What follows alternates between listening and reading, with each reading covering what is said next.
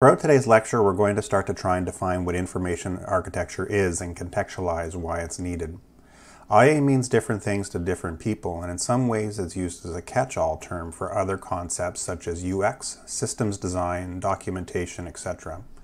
The overall goal of this class is to get you thinking about how you might organize information on a website, so don't focus too much on the specific definitions that we're going to go through. As I said, lots of different people define information architecture in different ways. And while this course is going to focus on IA mostly from a website design perspective, much of what we cover in this class could also apply to mobile websites, mobile apps, or even perhaps desktop applications.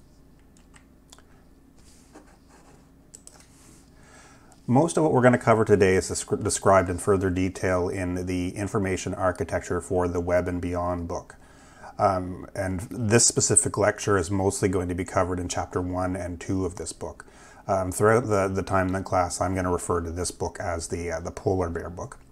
The Polar Bear book starts with a great example of how interactions with information can change over time. It introduces us to Marla and her son Mario. Marla has an extensive record collection. When she wants to listen to some music, she has to go over to her meticulously organized shelves, which are organized alphabetically. When she wants to listen to the Beatles, she goes over to the B section and finds it quite quickly. Marla's record collection is an example of a one-to-one relationship with the information artifacts that she has. She has only one copy of the record. If she wants to listen to that album somewhere, she needs to physically find it. Because she has only one physical copy of each album, Marla must define one way to organize it. She only has one way to play it sequentially, so she has to start the record from the beginning and then continue on throughout that particular side. She could perhaps start it from the middle or the side, but it always has to go from sequentially. She has organized her records alphabetically, but what are some other ways she could organize them? Perhaps by genre. Maybe by release date. Some people even organize their records by color, as you can see here in the photo on the slide, for a more aesthetic look. Whatever her organization process, each method could present its own set of challenges. For example, what do you do with a compilation album with various artists? Do you perhaps organize it by the title of the record, so in this case in the W section for Woodstock? Or maybe you would put under V for various artists. Similarly, if she was going to organize her record collection by genre, what do you do with a record that is hard to classify? So in the case of this Herbie Hancock record, you might think it would be classified as jazz, but perhaps somebody else might classify it as funk or soul music. So you can see, depending on what the one organizational method that she chooses, she may be faced with different challenges, and she may face some questions about how she would classify each album.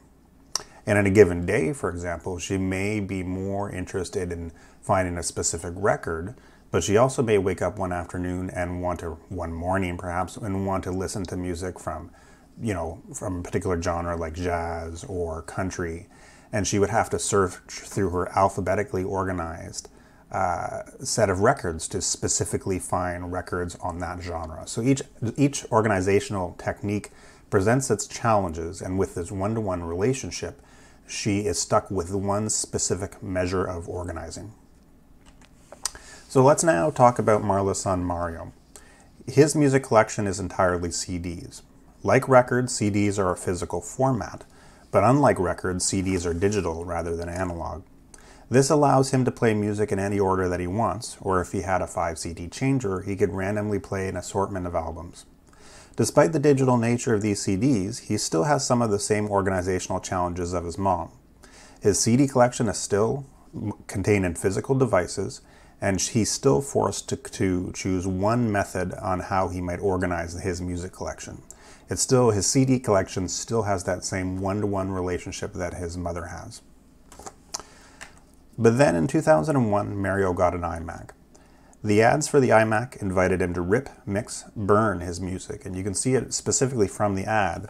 It's encouraging its users to rip their CDs, make copies of it. So you can see he's got a whole bunch of different mixes depending on what music genre or what he is doing here. So you can see there's a workout CD, there's a party mix, there's a road trip CD.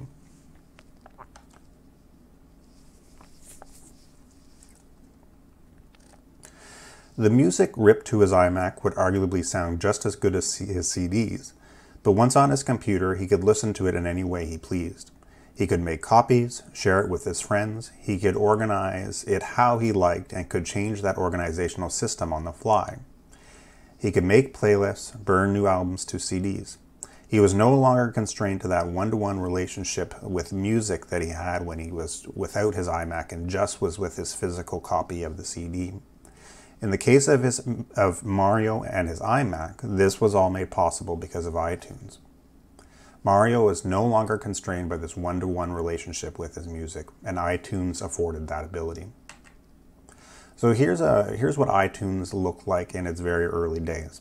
In its earliest and simple forms, iTunes allowed Mario to organize his musical collection in a dynamic way, which was challenging before he digitized his music collection. iTunes serves also as an interesting example of the evolution of a piece of software and provides another compelling lesson regarding organizing information. Over time, iTunes evolved from being a piece of software that just allowed users to organize their music library. In 2003, for example, Apple introduced the iTunes Store, which allowed users like Mario to buy music and individual tracks without ever owning a copy of the physical album. Shortly thereafter, the iTunes Store started selling TV shows, then music, and each section within that store has had its own separate categorization scheme. Music, for example, was organized under rock, alternative, pop, hip-hop, etc. Movies, television shows, were organized under, for example, family, comedy, action. As listed in Chapter 1 of the Polar Bear book, iTunes was no longer where Mario just organized his CD collection. It was where he went to buy and rent and watch TV shows, to buy and rent movies, to preview and buy music, to buy applications for his iPod, to search for and listen to podcasts, to browse and subscribe to iTunes U University courses, to listen to streaming radio stations, to listen to audiobooks, and to browse and listen to music shared by others in his household. All of these categories added a complexity to a product that used to be relatively simple and presented unique information organizational challenges. If you look at the interface here, this is, I believe, the iTunes interface in 2010. You can see it's far more cluttered than our earlier version. So if you go back to our earlier version, you can very much see that it's Mario's music library, a little bit of a radio tuner, and nothing else. But if you skip through a few years, you can easily see how all of the different sections that are now presented to Mario. So you have music, movies, TV show, podcasts. This is the iTunes U section. Also a whole section for books and apps and radio as well. So if you compare the two interfaces, when it first started, iTunes was relatively simple, but only several years later, it was quite complex. All of these categories added a complexity to a product that used to be relatively simple and presented unique information organization challenges.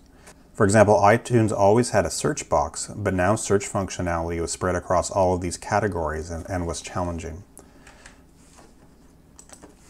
For example, what happened when you entered Dazed and Confused? Did that refer to the movie?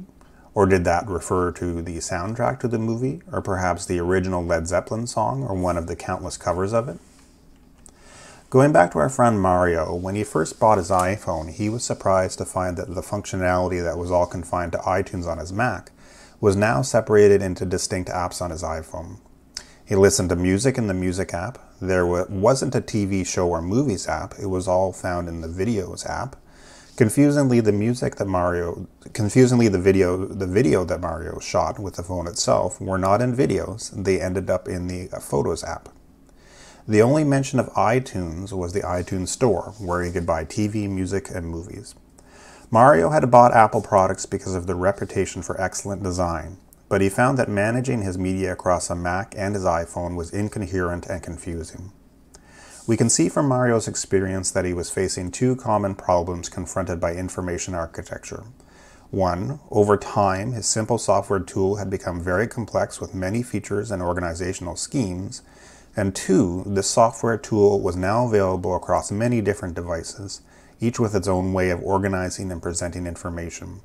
His experience with his information was dramatically different on his desktop computer, his smartphone, his Apple TV, his Apple Watch, or CarPlay.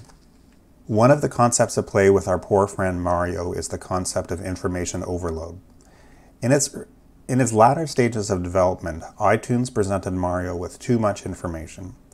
It is no longer just his 40 CD music collection. The content available to Mario consists of millions of TV shows, movies, and albums. In its basic terms, information overloads means being presented too much information that our minds don't know how to comprehend with and deal with all of the content. It's not a new term, but it has really come into its own with the advent of the internet. As I mentioned, information overload is not new. Technological advances such as the telegraph, telephone, radio, and television all presented audiences with far more information than previously available. It is important to note, however, that almost every one of these information advances has led to the creation of new technologies to help organize and make sense of that information. For example, the creation of the movable type printing press in the 15th century led to the eventual creation of encyclopedias, alphabetic indexes, and public libraries to allow people to better manage and make more sense of these new information sources. The second concept that is introduced by Mario's iTunes experience is that of information decoupling. Let's break down what that means. As Marla's LPs and even Mario's CD collection showed us, there was a time when information had a tightly coupled relationship with the artifact that contained that information. Marla's music was contained on her physical records. Literature was confined to physical books. The container, in this case the book, the record, and to a lesser degree the CD, and the information, be the music and the literature, were tied together after manufacturing. But a push towards digital changed all that. E-books are not constrained to one container. A Kindle can hold many different books, and you can easily remove and add them. Particularly in a non-content rights managed environment or a cloud-based desktop setup, that same copy of your e-book could exist on your phone, your tablet, and your desktop computer.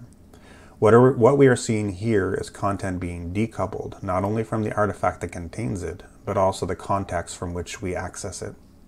So to summarize this and Mario's general challenge, we are both dealing with more information and having to understand and organize it in far more different contexts. Part of Mario's confusions comes from the fact that the software is often originally designed to solve very specific problems, and the successful ones outgrow their problem set boundaries to encompass more and more functionality over time and lose clarity and simplicity. We see from iTunes, it starts as a music organizational tool on personal computers and grows to a media platform that entails multiple formats, content types, and is available on different devices. Let's look at the evolution of iTunes a little more closely, and I really like doing that with this website, versionmuseum.com. As you scroll through it, you can see that they do this type of treatment for a whole bunch of different platforms. And so we're going to focus on, obviously, iTunes, but if you'd like to see how Facebook has changed over time, or Google, or even some news websites such as the BBC, or some retail sites like Amazon, it's a really good kind of repository of the changes of these sites over time. And when you're thinking about information architecture, it's really great to use these examples. And there's a whole slew of them. And it's an interesting example of how a lot of these sites have added functionality over time and, have probably had to consider information architecture more, because as more functionality is added to these sites, how you organize the information that it presents becomes a more complex challenge. So again, that website is versionmuseum.com. So we're going to start off, and maybe we'll make it a little larger so we can see a bit bigger on our screen, by going through iTunes. So iTunes started in 2001, and this site chronicles it up until about 2015. So you can see how, starting off, you can see how the logo has evolved over time. So even though iTunes does a lot of things, particularly in its current formation, its logo has always centralized and represented music.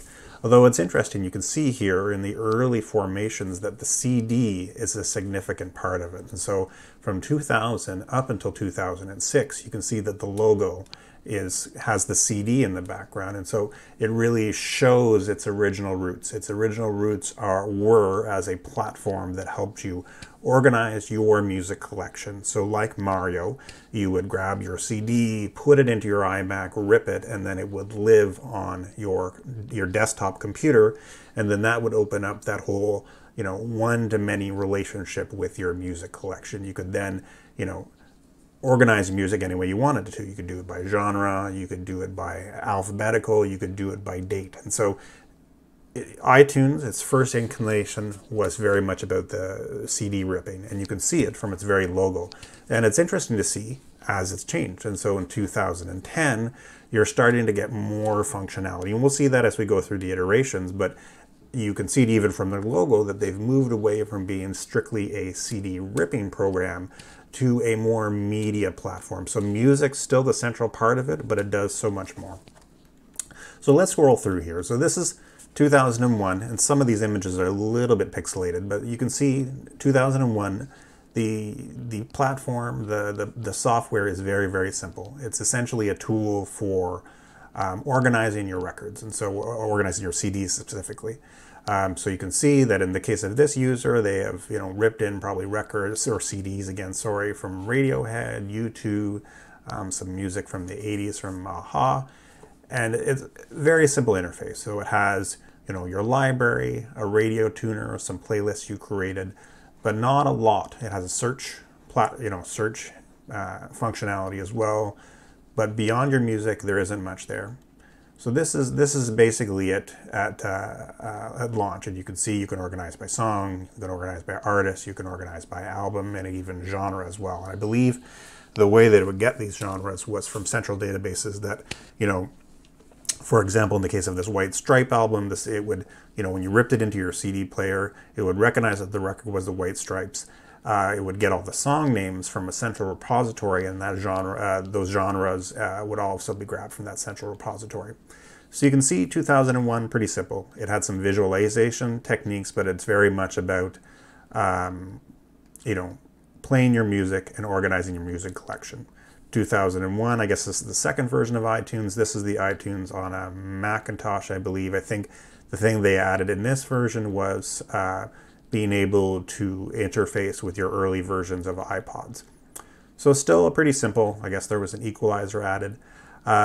So in 2002, you can see some of the functionality of the software growing a bit. So as it says here, it's added audiobook support. So all of a sudden you have a little bit more information here. Not very different from its earlier versions. It's only 2 years old, but you can start to see the creep of some of the functionality. 2003, 2005 is where you start to see a real bigger change, and so that was the introduction of the music store and also podcasts. And I guess for the first time, iTunes 4 was also available for a Windows PC as well. So the interface is still relatively similar, but you can start to see, especially in the source section, more items being added. So now there's a music store. It still has the radio, still has the library, still relatively simple, but we've moved beyond the software being just a collection of your records. You can now bring physical music into it without ever having any, CD for that thing. So as you can start to see, the interface is getting a little bit busier. Still similar ways to organize your content, so genre, artist, albums, but now you're essentially bringing in records from outside sources. And here, for example, here's the music store. So if you look at the music store, again, this is still in 2003. This is the 4th version of iTunes. The interface has changed a lot. So when you get to the store functionality of iTunes, this main interface in the middle here is significantly different than it was before. So, you're presented with promos for new records, it's top songs, it's, featured artists. You can also do it by genre, some new releases. So it's become busier, and this interface here for the store is significantly different from this interface here, which is your music library. And if you look at it as a whole, the simplicity that existed in earlier versions is starting to change. It's getting more complex depending on which one of these sources you choose. So, in the case of Mario, he's now presented with a whole bunch more functionality than he would have been before in its very simple format. So you can buy your records. So here's a promo page for a specific artist. So again, each one of these sections of the iTunes player has its own look and feel and way of organizing information. So if we keep scrolling through, podcasts also have been added. I believe in this stage, the podcasts were still through the music store. So if you wanted to subscribe to them, you would, go to the music store and go to the podcast section. As you can kind of see here, there's some breadcrumbs. And we'll in later lectures, we'll start looking at how navigation tools help us, when we get to the situation where we're presented with a lot more information. And so you can start to see a little bit of that in the iTunes version, in this 2005 version, where, with all of this information, they're using a type of breadcrumb system to make it a little bit easier to use. So at least to you'll have more of a sense of where you are within this larger platform. And we'll go through some of those navigational aids later on in the semester. So you can start seeing iTunes 5. Not too much here. It seems to be, it even says here it was the shortest version. It doesn't seem to be, I guess, some simple UI changes, but not too much as far as new functionality. But let's scroll through. So here, iTunes 6. So now television shows are for sale. So the iTunes Store expanded to television shows. It has the same similar look a little bit to the music presented. Where do we go down? Here we go. So I'm just trying to find where an example of, so here are some videos you can look. So it's now not just a music player, it's a video player as well. I'm trying to scroll through here. So iTunes 7, movies for sale. So again, if you look through this interface, it's a whole bunch of different things. And your library is now organized by specific, types of content. So music, movies, TV shows, podcasts, radios. The iTunes Store is a little bit separate.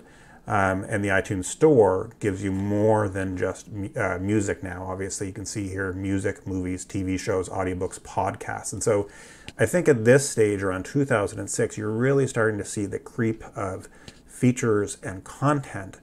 And, to a user like Mario, who had it in his early stages and just was using it to organize his CD collection, it might be challenging to kind of comprehend all of this. If he wants to find his CD collections, his favorite CDs, he now has to kind of sort through a whole bunch more content. And this is only 5 years after it was first introduced.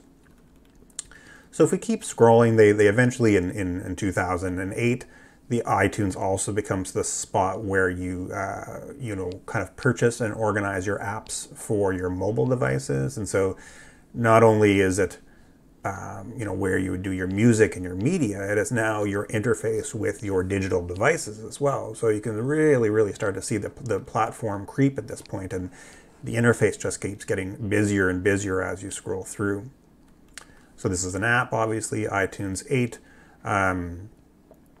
Not much as far as changes as we scroll through. I don't want to spend too much on this, but again, iTunes 9. Again, the content's gotten a little bit cleaner in the left-hand side, but still a lot of capabilities here. It seems like they've maybe streamlined the iTunes Store a little bit. Let's just scroll to its last iteration, Ping. I'm not sure what Ping is. I think it was a way to allow your friends to share music with one another. So again, this platform goes beyond just a music and media platform and a way to, buy content. It has now got some of the aspects of a social network as well. And so it's, iTunes at this point is becoming somewhat bloated. You can see again, look at all of the options here. So music, movies, TV shows, podcasts, the university courses, books, apps, radio. You got the store, you got the Ping social network. And then, you have all your playlists, and iTunes does all of this for you.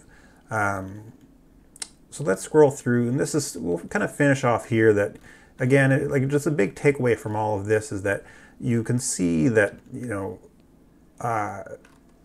the function creep with iTunes added so much complexity that it really took too much, and you will now have to deal with what is called information overload. And so it has your music, your TV, your everything, and it's as a user it's confusing, and you really need to have a great information architecture to make something like this, which has so much functionality, easier to use and easier to navigate.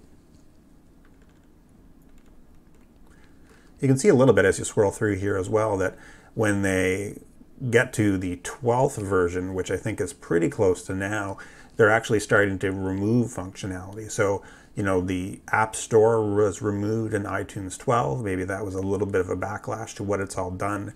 And from my rough understanding, I believe they're actually doing away with iTunes in 2020. So it must have been sometime this year. And again, I would suspect that part of it is because it's become too big of a beast, and a lot of that functionality that used to exist in all in this iTunes app has now been separated into different apps, which I think would make it more navigable for users. So again, check this site out. It's a really cool site, versionmuseum.com. I'll throw a link up somewhere on our course page. And take a look for yourself about how, a system changes over time. So again, if we start from the beginning, iTunes in its simplest form, just a CD player, CD ripper, and music player, and then when you get to the kind of some of the more final busy platforms, it does a whole bunch of things. So what does all this have to do with information architecture? This quote from the Polar Bear book sums it up really well. What is needed is a systematic, comprehensive, holistic approach to structuring information in a way that makes it easy to find and understand, regardless of the context, channel, or medium the user employs to access it. Information architecture partially focuses on thinking about information in abstract ways, so that when someone like Mario is presented with a common and understandable experience across platforms and devices. One way you do this is by striving for coherence across channels. So that means if a person is using a platform, how you use it should be similar across devices. For example, a bank website should have the same look and feel across a mobile device as it does on a desktop browser. The user experiences across these channels should feel consistent and similar. So let's look at an example of digital coherence by going through some of the digital properties of CBC News. So we're going to look at the CBC News website on a desktop computer, a mobile device, and we're also going to look at their CBC News app. And we're going to compare the different experiences to see examples of some of that coherence, and even maybe a few spots where they perhaps could do a little bit better. So here we have the CBC News website and the CBC News mobile app as mirrored through my mobile phone. And you can see here that both versions of the CBC News site are presenting a lot of information. You can look at each of these examples and see that because of the vast amount of information, the CBC site has had to organize it by topics. And so, for example, you have topics, local news areas. So each one of the regions where the CBC has a location has its own subsection. Going back to that main homepage, you can also see the news sorted by subject type as well. So for example, opinion, world, Canada, politics. If you click on this little navigation item here, there's a few more. So Indigenous, business, health, entertainment. And then the site itself presents you with a lot of information. So this here is a main section of news, mostly related to stories on coronavirus and COVID-19. And if you scroll through, you can see that the CBC News site presents you, this is the main index site, presents you with a lot of information. And that's not particularly surprising. I mean, people come to the CBC News website for a lot of different reasons. And one of those big reasons is to get up to date on what is happening right now. And because users come for a variety of different reasons, the CBC needs to present people with a lot of information at a given time. So this page is pretty busy, but as we'll see, and we're going to do an example a little bit later on in the lecture where we compare the CBC to another news organization website, but you can, where they have a little less content, that you'll see that different journalism organizations with a different journalism focus may present their content in a different way because of the different nature of, CBC is a breaking news site, but if you were, for example, a magazine which doesn't focus on breaking news, you would probably organize your information differently. But going back to the CBC site and its different platforms, if you compare it over to the mobile app, you can see some commonality between the two experiences. And so, for example, the information is kind of presented in the same way, in that the main story is the first thing you see. So if you look here on the left with the website, you'll see that this story related to the BC Health Authority spending money on masks that were proven to be ineffective is the main story on both the news website, the desktop website, and the mobile app version. And if you scroll through, you see, on the mobile app that is, you see, again, some of those supplementary stories are there. Again, if you look at the navigation a bit, you can see a similar way of organizing it. So if you click on the sections here, those same sections that are visible on the nav bar and through this little more section are also visible on the app. If you click on the local, it's a little different, but if you click on the local, you get an opportunity to see local stories. And so you can see through this as well part of the differences between the two experiences as well. Like if you were a regular web user, you may have clicked on local on the app and assume that you would have seen a list of all of the different locations. Where when you go to the app, you click on local, it's asking you to select the region where you are perhaps, or at least a region that you're interested in. And that so those experiences are different, but I think those experiences are dictated by the device. And so, on a mobile app experience, you may, for example, want to focus just on news about your city. So it would make sense that you would have to select your region. And I mean, some of that functionality also exists on the website as well. I mean, I'm not in Ottawa, but you can see that I believe the site assumes that I'm in Ottawa. And if that was true, the Ottawa information is what I would see first. And you would probably have almost that same experience here on your desktop as you would on the mobile app. But overall, similar looks and feels. And you can see that there is a bit of a coherence between your experience on the desktop version of the CBC News site compared to the mobile version of the CBC News site. It isn't a complete departure from one kind of organization of this information compared to the other. And you can see some of that same coherence when you go to the mobile version of the CBC News site. So what we're currently seeing over here is their mobile app, but if you were to go to their mobile website, without using the app, so this is the mobile version of Chrome on Android, again, you see a similarity between both the desktop version and the mobile website version. There's a coherence between the two, and that similarity is much more closer than it is if you compare the app version and the mobile version. So, with this mobile website version, you can see that the sections match up very closely with the sections on the desktop site. And you, again, the more section brings you through to almost the same, extra sections. And so overall, I think the CBC does well with maintaining a digital coherence between the various different ways that you can experience their information. And so if you were, moving around, so perhaps when you get to your office at the beginning of the day, you sit down and go to view the CBC News on your office desktop computer, the experience would not be that different than if you were looking at the CBC waiting for the bus on your mobile phone. And so that kind of coherence, which is dictated by good information architecture practices, makes those experiences similar and usable.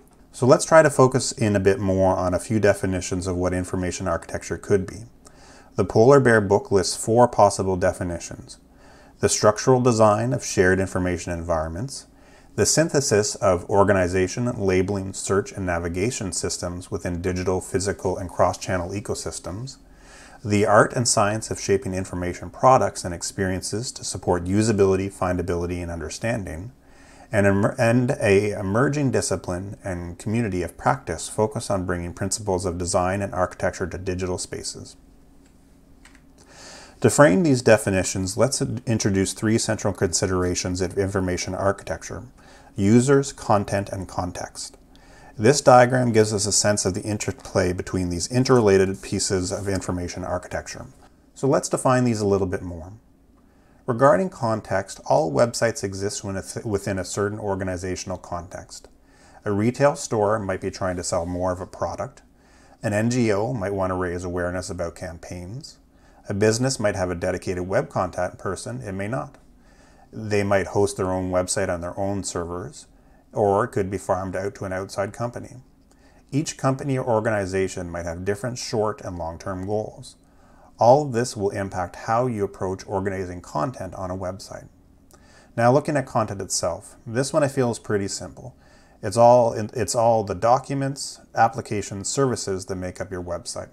It's the text, graphic, videos that your site might offer.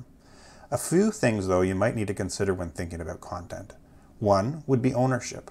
Who owns and creates the content that lives on the website? Where does it come from? Does it come from outside vendors? Do you create it themselves? Do the companies you're making the website for have the rights to reproduce that content? Another thing to think about is format. How are you getting this information? Is it coming to you as PDFs, MP4s? How is your audience going to receive it? You also have to think about the structure. So is that data in a JSON format? Is it in an XML? How does your website receive this flow of information? You also need to think about the metadata. How is your information described and tagged, or is it at all? How that done? Is it consistent? How will the users interact with this metadata? Another important consideration is volume. How much data are we talking about? Do you have thousands of records, millions, 10, 20? Another piece to keep in mind is dynamism, which means how often does the site turn over? Is new content added every day, every hour, every week, rarely ever? The last and often most important piece is users. Who is going to be using the systems? How are they accessing it? What information do they want? So let's compare 2 sites to get a sense of how these considerations compare to one another. And let's stick with the field of journalism. So let's compare the CBC and the New Yorker. So going back to CBC News, the content of CBC News is news articles. Its sections are organized by different content types. So this could be world, politics, indigenous. There's a whole series of them. Also, its content publishes 24/7. It's always putting out new news as stories happen to come in. It has a combination of video, photography, and text. When you think about CBC News in context, the CBC is a public broadcaster, which gives it certain constraints compared to commercial broadcasters, and it has a Broadcasting Act requirements. It does both television, video, internet. It is also on the radio. The CBC is a nonprofit organization, and while it does have commercials, making a profit isn't the main motivation of the service. And who are the CBC News' users? So they are users maybe perhaps looking for breaking news, and in many cases perhaps they're Canadians. It's a Canadian public broadcaster, so I imagine a vast majority of the CBC's audience is Canadians. So now compare that to the New Yorker. So what is the New Yorker known for? It's known for long-form content. The New Yorker comes out in magazine form weekly, and its content is mostly text. Context-wise, the New Yorker is a for-profit magazine. It's owned by Condé Nast. It's a print magazine, at least in its original form, it's a print magazine. And unlike the CBC, its model is a paid subscription model, and it also sells its magazines at the newsstand. Its users perhaps are a little bit different than the CBC, so the users maybe are looking for more analysis and in-depth analysis of everyday events. And perhaps people are not everyday visitors. The New Yorker is not known for covering breaking news. So if you were, for example, a news user and looking for what is happening right now in the world, you may not go to the New Yorker. You would more likely go to the CBC because the CBC is a more mainstream news broadcaster. So let's compare the sites of the New Yorker and the CBC News website to see how some of these differences between users, context, and content manifest itself. So going back to the CBC News website, you'll, as we already talked about, see that it has a lot of content. It has locations across the country. It is trying to get people, a lot of Canadians with a lot of different information needs, up to speed on a lot of information. The rate that they create content is quite high. There's probably hundreds of stories created and added to the CBC News site every day. And you can really see it by scrolling through the site. Just on this index page, we're probably presented about 50 different stories. And a lot of focus of their page is, how you navigate all of this information to a user. And so it has a lot of focus on the sections, as we've seen, different sections that allow a user to kind of drill down on a specific type of content. It also features something. So, we see this main section here features the main story, and that allows kind of the user to both be presented a lot of information, but also to highlight something that is particularly popular or important editorially right now.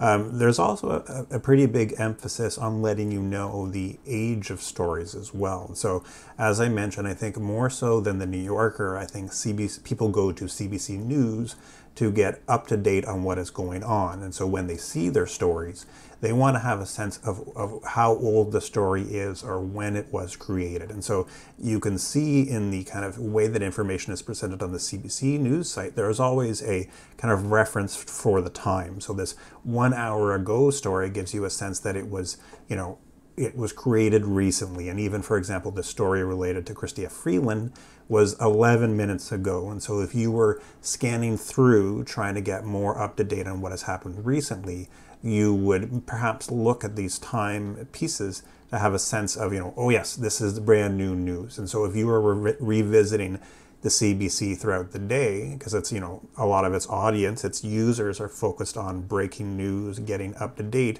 you would probably look for this information a bit more than you would for a story from the New Yorker. It also really tries to highlight content that is popular now. And I think part of that, again, has to do with the amount of information that the CBC has. And so, for example, when we think about dynamism, content and dynamism and volume, there's a lot of content on the CBC, and so it can sometimes be challenging to weed through it all. So features like this, popular now section allow us to get a better sense of, something that we may miss. We can see what the larger base of people are reading right now. And I think that is particularly important in the case of a, CBC, and that goes back again to its content and also that its users, who might be using it, why they might be using it.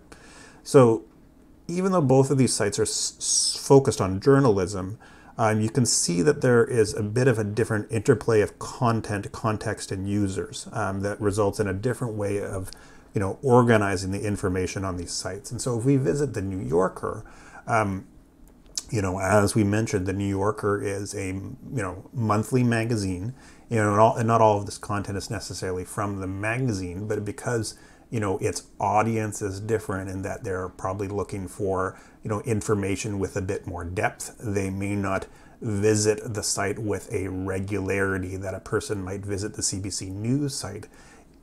its information is organized in a different way.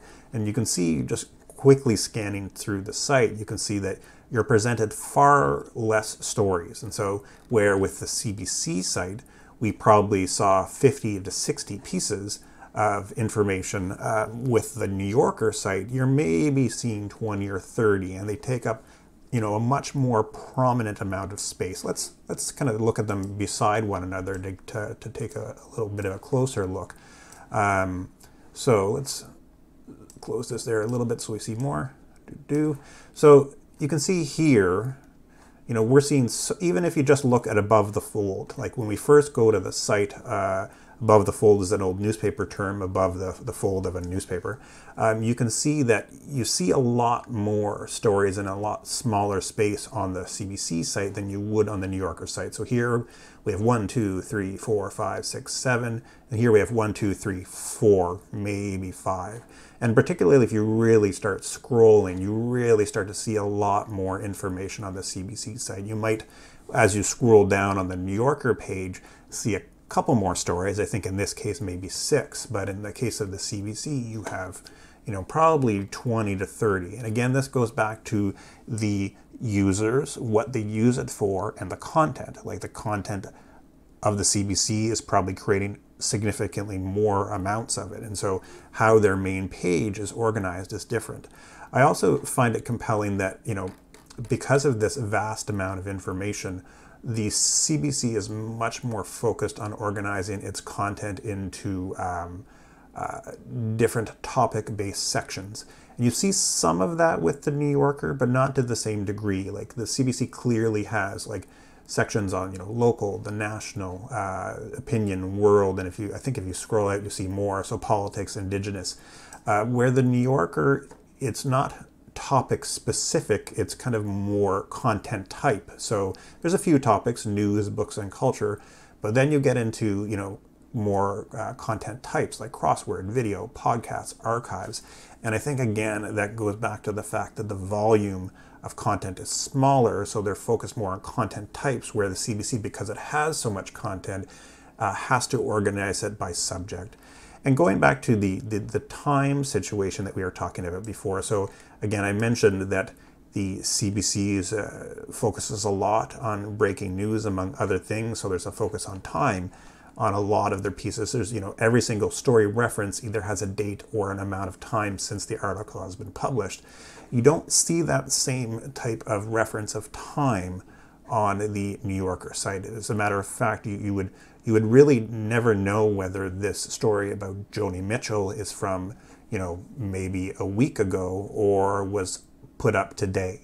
And I think, again, that goes back to the nature of the New Yorker being a magazine site, a magazine once a week in the case of the New Yorker. Their audience may, for example, not have the expectation of this content being new, or that there be a high churn of content. So as you can see from these two examples, I think good information architecture design takes into account all three of these circles of context, content, and users.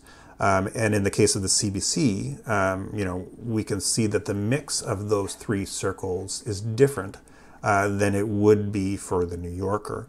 And this can also change at different times as well. So perhaps at a certain point in an organization decides they want to reach audiences on a different platform and might, for example, focus less on putting content on their website and more perhaps on social media sites. Or, for example, maybe the CBC shifts to focusing on video rather than their written content. And then, if that change might dictate different ways that information is presented. So, if they were all of a sudden wanted to focus on video, maybe this main section of the page wouldn't highlight the 5 or 6 news articles. Maybe it would have a big video player. So it's important to remember that context, content, and users can change over time, and that the information architecture needs will change as well. So I hope with today's lecture we have started, the process of understanding what information architecture is. As I've mentioned, information architecture means a lot of different things for a lot of different people, and I don't really want us to focus on one specific definition. I think as we proceed throughout the class, we're going to have a better understanding of how it will impact our work. As we saw, a big part of, or big considerations of information architecture are users, context, and content. And that is a big takeaway from today's lecture, is that those three pieces interplay with one another and dictate a lot of how we will organize the information of our websites. I think a big takeaway from today was also that information systems change over time. And as, for example, more features get added or as systems get more complex, users may find themselves having to deal with issues of information overload. And I think as people who are concerned with information architecture, our approaches related to IA will help alleviate those information overload possibilities. And we'll learn throughout the class some techniques to kind of mitigate some of those concerns. I also want you to think about those relationships that we started with the story of Marla and Mario. And so, Marla and her original kind of artifacts of records enjoyed a one-to-one relationship. But as content and information moved to a more digital form, be that with Mario and his digitized music in iTunes or things like podcasts or even ebooks, that relationship has moved to a one-to-many kind of situation. And so that means that the pieces of content are no longer tied to their physical artifact anymore. You, for example, see with ebooks that the actual content of the book is not connected to any particular thing anymore. It can be on your tablet, it could be on your phone, you could look it on the web. So I want you to kind of think of all of those things when we're starting to kind of figure out how we might organize information.